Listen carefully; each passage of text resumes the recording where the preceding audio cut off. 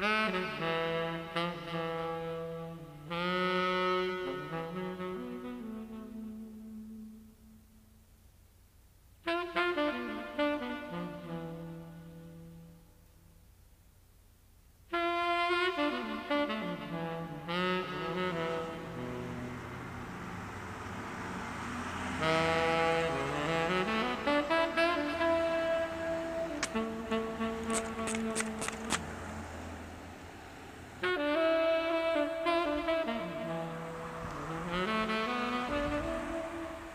name is Ron.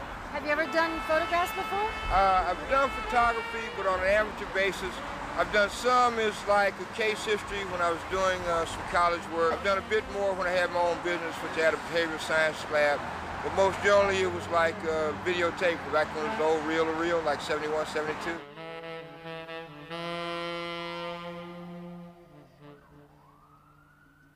I would attempt to capture the apathy and depression that exists in this particular area. Because I think that homelessness needs a particular vehicle. You know, we've arrived at a point where men are reverting back to the cave. And it's somewhat asinine and ridiculous, particularly since this is America.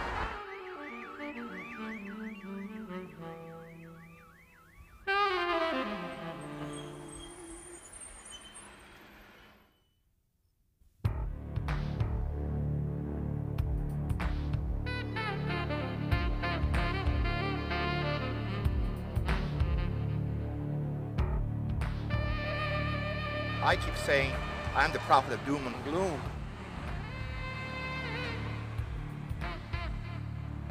I don't want to sound so pessimistic, but I am really upset. I feel that we should have started this before it had reached this proportion. We have allowed this to deteriorate, the situation in every city in this country. The situation is such that I don't know how they're going to turn it around. What's the solution? I think that an ounce of prevention is worth a pound of cure. You want to look at your photos? Probably horrible, I know. No, they're wonderful. They're absolutely wonderful. I took them? Yeah. Those cameras are terrific. I mean, it's not me, it's the camera. No, it's you, it's your eye. Oh, this came out all right. I wanted to show that this is underneath the establishment, all this. Yeah. Food line, see? In the eyes of the establishment, you see? Mm-hmm. All for food.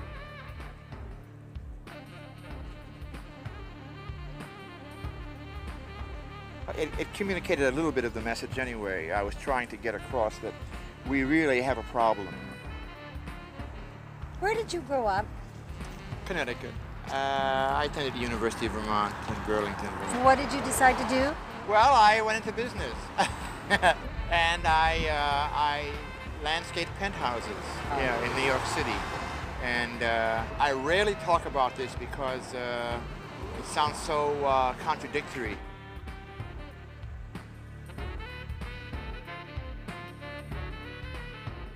I remember leaving work and participating in Resurrection City and Martin Luther King's campaign in Washington. I think I began to make changes after that point. For example, I find this not very different from being in Resurrection City and Poor People's Campaign at that time. People see you here and they say, oh, you know, you certainly are a failure and so forth. And I don't look at life in that fashion. I can't explain it exactly. Some people are negative, and their negative attitudes, they throw things all over the place, and I every time I see that, I say, why do you do that? Why? Because that's what causes the problem. And I believe the heat is on. I really do. I think that's it. All of this, like nowadays, they want everybody off the street. What they do, they move their stuff out into the street. When the police go, they move it right back again. Well, I can't play that cat and mouse game, you know, I just go. There's two sides to every story, and the homeless are not acting right either. This is not our property. This belongs to the city. The least we can do is make it neat and halfway decent. You have to be very cautious that if you receive a check or something like that, they rob people right in front of the check cashing places.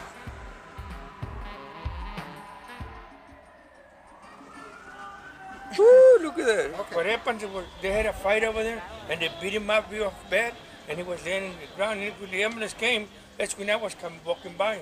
Like he was going by there, and I go.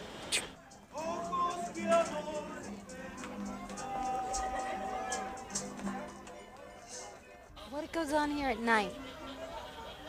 We drink, and we talk to each other, and we joke to each other. Nah, we just play around, like together. Did you enjoy this project? Oh yeah, we all over the city trying to look for new ways to take different pictures. I took pictures over there at my sister's house. She looked very good. ¿Se la quiere perder? Yeah, a little bit of places over here on Broadway. Yeah? Oh yeah, that must have been fun. I enjoyed it. I went downtown and I went to Olvera Plaza. They have some people dancing here. And I took those big ones over there and they were nice. Good. I hope. Let me see. Deja ver qué dice yo. Muy bueno. Look at the bird. That came out pretty good, I think. This is a jailhouse. No, it ain't. Remember that the liquor store over there? They got those bars on there? Yeah, the securities over here. Yeah, they're nice people over here. Look at this one. This lady, she's one of those, what is it, SPI? Oh, those gray trucks, those brown trucks? UPS, yeah. There's a guy that comes over here, and they go around picking up the cardboard all over. He sells that over there. I think he gets about $27. Oh, this is where they help out the homeless. There's no way in the world for a person, anyone, to go homeless or hungry on Skid Row because you got all the missions and the people are so very nice. They come by and you even have their schedule. You know who these guys are? They were some bum, you know, laying up there in the alley, you know. That's Ruben's ex-girlfriend, but she calls him Dad. That's my girlfriend. Woo, look at that. Oh my God, look at this one too. Esa está bonita porque están mis dos novias ahí. He said he's got two girlfriends there. No, that's her mother. Back at tu mamá. When my mother was alive, she used to take them, you know, let them spend nights for the weekend. And me and my kids, we don't get along no more. They're supposed to be our father's best daughters. Well, they loved me. When I was in prison, they came to visit me. What were you in prison for? For 3 burglaries and 2 assaults. They must be pretty girls. Well, last time when I saw him was about 3 months ago. I miss him. I miss him when I used to spend a lot of time with him. Oh, that's my homeboy. He is the only one that I am here for because I like him like a brother. Yeah. He's not my real brother.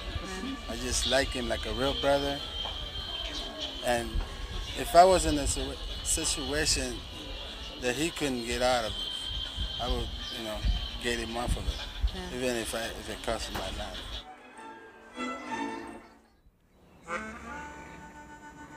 I don't really like buddying up that much, you know. I mean, I like to be by myself most of the time, but I got interviewed there at the welfare office. I talked to this woman for about 10 minutes. She okayed me for a check, you know, for, I don't know, 6 months, a year. She never did tell me. But I just couldn't live in them hotels down there. What happens if you're sick or something? I had staph infection last spring. I went out to the county hospital. I got some antibiotics and stuff. It's okay, you know. But I don't like hospitals. If you could do something, what would you do? The CCC camps and the WPA. What's that? Civilian Conservation Corps. And they were paying them, let's see, in the late 30s, I think they were getting $28 a month. And they barracks to stay in, they work. The majority of these people don't want to work. It's disgusting. You know, I go to work, I ain't crying, I don't blame nobody. What kind of work do you do? I'm a carpenter, actually. Really?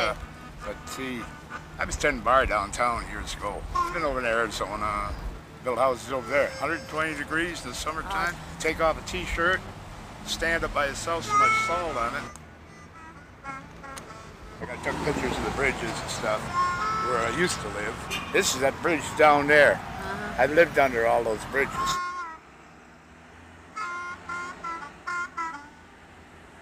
I shot that at night underneath the bridge over here. I says, Gilbert, uncover your head. I want to shoot your picture. This is Jim under the bridge, and that's the cat. I just came from over there. Now this here is Frankie. He lives up there. Look at that tramp. Sitting on the old box with rags in it. That's his hutch. That's where he lives. Well, I can explain these shots. You see, these are street people. This one here, I like Frankie. Yeah. See, Frankie's a very reclusive guy.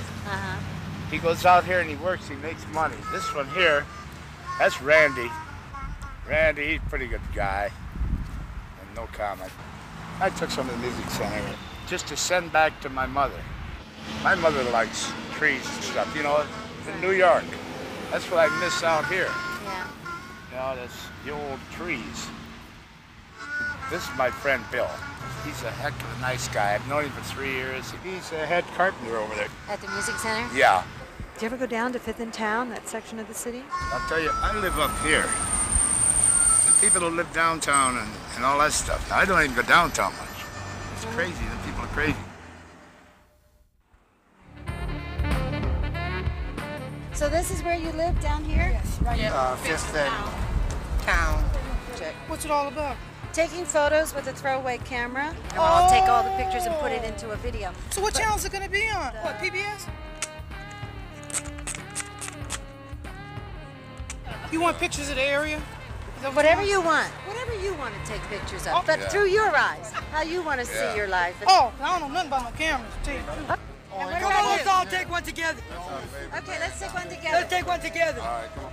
Hold it. Hey now. Come on. Hey now. Come on. It's my turn. Come on. Over that way. Are you homeless? All night. Yeah. How long have you lived out here? Oh, I've been out here about 3.5 years now. I've been out there 18 years, baby. How did you do in the rain? It must have been pretty bad, huh? Oh, I didn't get wet. No? No. I put plastic covered up. Got all wet. Yeah. Soaking wet. Yeah. No place to go. All of my blankets, everything, because it started raining like in the middle of the night. Do you have any problems with the city trying to move you around, or are they pretty? Every so often the police come and make us move Yeah. to another spot.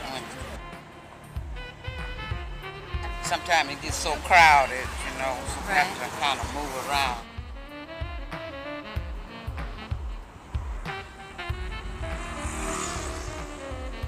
Here, there, everywhere, bouncing around.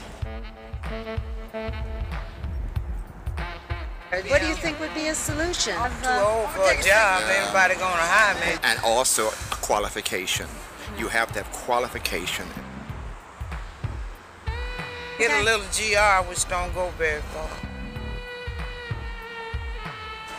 More recipients for money and less people giving it, and this cannot go on.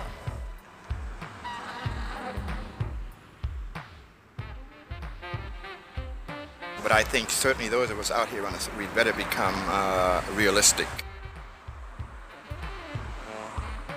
It's very hard to analyze because at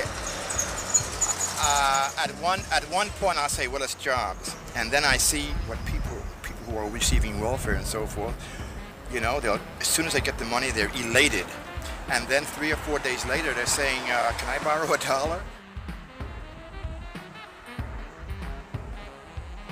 I got a picture of Ragdoll while he was asleep with his bottle in his hand. Oh, yeah.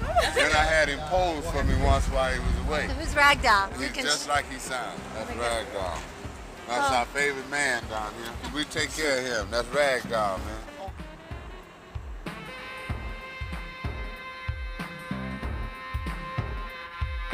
Where my picture? you guys so much. Now, one of them, your old man came out good. Her boyfriend's in the program, but me and Deb is real close. Hey, it is. Yeah, I took that away. I know. You see. Oh, no. Mine, I got the police almost in mine. Oh, look at you guys. Papa Joe, Naomi. What's your favorite picture, Norma? The man with the little child on his shoulder. They are my friend.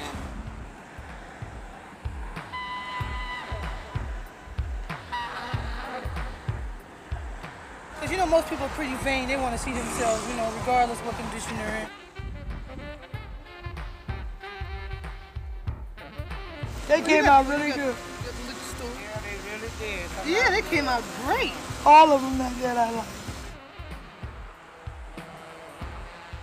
You guys, I'm telling you, your eye, the composition was just wonderful. Like I said, volunteer work, fine. Come pick me up, whatever. For real. I know how to read right. You know, I enjoyed it. Yeah. They be doing it, not so much the money. It's not the money. It's just nice meeting both of you guys. You know, it's not just for the money.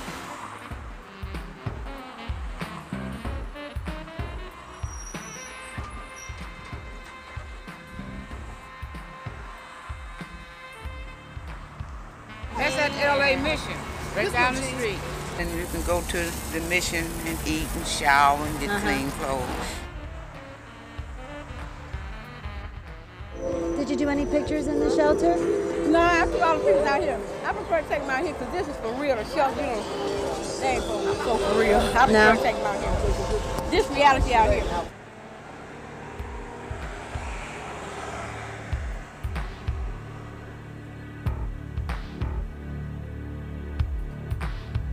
This reality out here.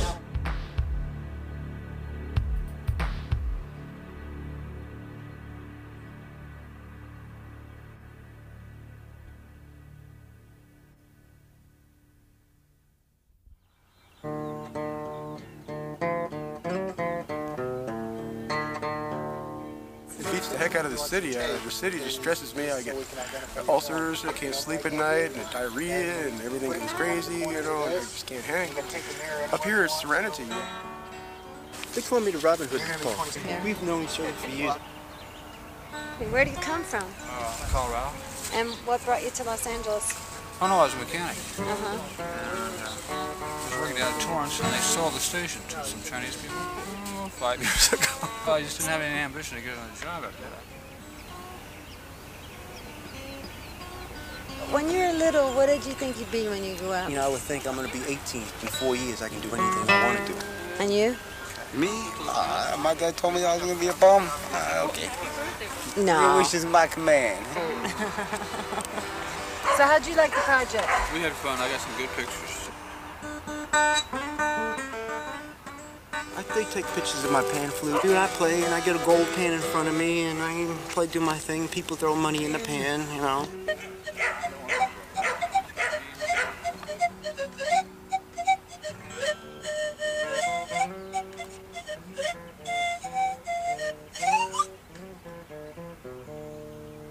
Where's the one with Billy playing guitar?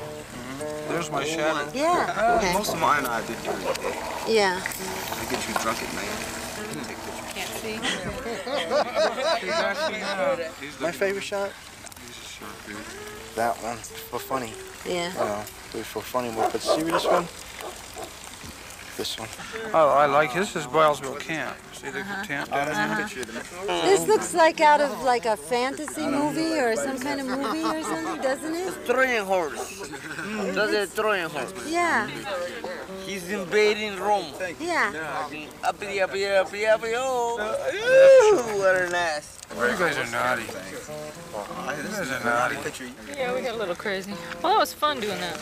Yeah, that was a kick. You can't take the bush out of the brother, but you can take the brother out of the bush, you know?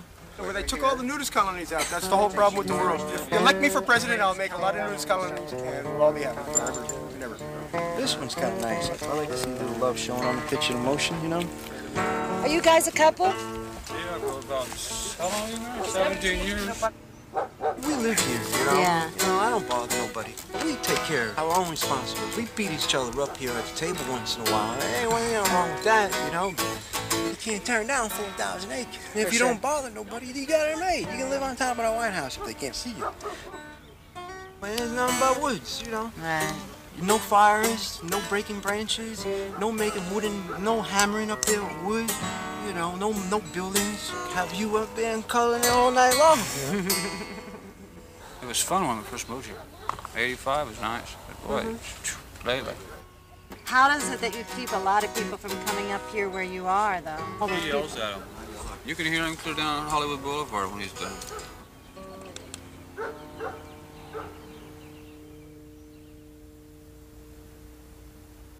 I took some pictures like West Hollywood and just basically around Hollywood itself.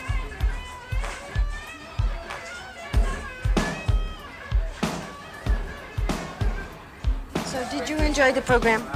Yes, I did. I had fun doing it. It was great. It was exciting. Yeah. It's different. Were people receptive? Yeah, they kind of asked questions first, like why and where their picture was going, and their picture was not going to end up in a porno book on somebody else's body. Gag me. Gag me.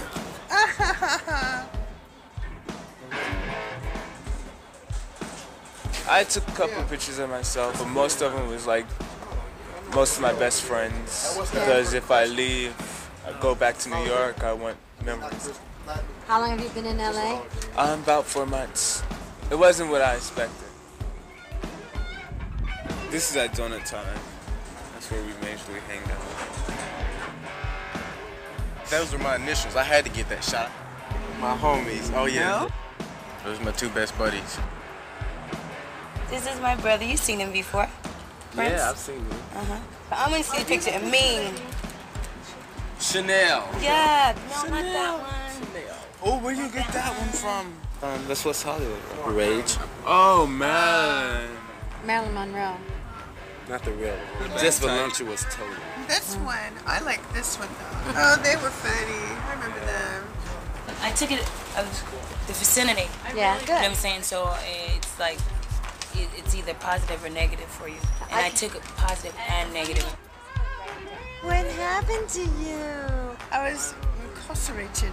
I can't believe it. I was walking across the street and like, I saw the sunset and it was like really, it was like purple. Yeah. Wow.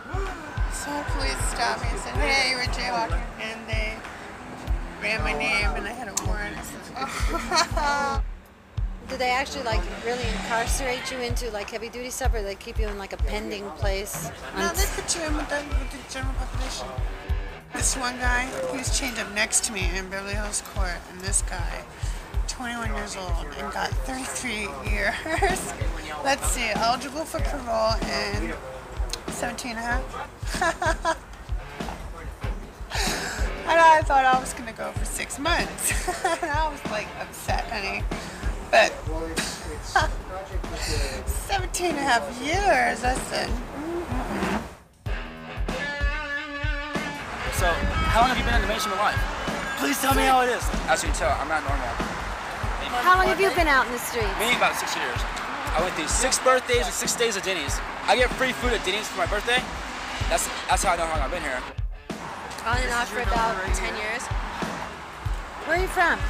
Oklahoma. Oh yeah? And you? Louisiana. That's where I was born. Do you work at all? I get GR. When I was a little kid, I wanted to be a photographer. Then I got old and decided I wanted to be a rock star. So. Have you had a chance to be a rock star? Oh yeah, in New York. Yeah, I've got a lot of friends and a lot of local bands here. So. Metallica and Suicidal Tendencies. Suicidal Tendencies, yeah. It's a Venice-based band that's very politically active. The only way this state can get healed up and everything is to have a miracle, and so I'm a little for God. How'd you guys do? Okay, I guess. I got a couple of really good shots, 1 or 2 that might be really disgusting to you, but they're part of my life anyway, so hey. Where's that wall with all that writing? Under the bridge. that I live in. Well, see, there's walls behind me, Yeah. in front of me, on this side of me, all around me. There's walls. There's just one small door that goes underneath there. There's walls around me, so it doesn't bother me that much. I got some friends out there too. It's like a almost like a cave or something actually. It's not scary. So is it safe to be in there? Yeah, but not if I'm not with you. Don't go down there because Toothless. He just got out of the pen. He's jumpy. He's scared. That's that white guy that you saw the wrong across there. That's Toothless. Very jumpy person. If I just had like more light on the bridge or something, I could show you everything. You know, all the poems and everything. And there's one about troll women. See, we're called trolls because we live under a bridge, and we have poems about troll women, life in LA. You know, all kinds of stuff. It's pretty interesting. It's not fun or anything like that, but you know, I don't know. I started out as a runaway, and then I worked myself up to being a homeless non-graduate. So. And you graduated to what? More homeless.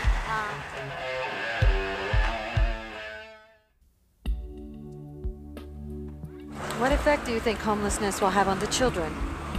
I think that we're coming to the end of a cycle and the beginning of a new one. It may not be so violent, but it's going to be very difficult because of education. I think if these kids today, if the children and grown-ups as well, if we don't move into a cycle of really, like the Japanese have done, into really pushing education more, we're going to fall behind badly, I think. I see so many women out here who are pregnant, who are going to bear their children right here, and so what chance does that child have against, say, a child who's born into a home with a library, for example? You know, it just goes. It's just a vicious cycle. So, what do you know what you're going to have, a boy or a girl? I want a boy. We both want a boy. You married? No. I'm working in the program. Goes back to family background. These are all couples now. I'm the only single one out here. All these are twosomes, and in most of these folks, if what has happened, welfare became a way of life for, say, more than a generation. No, it was not meant to be that way.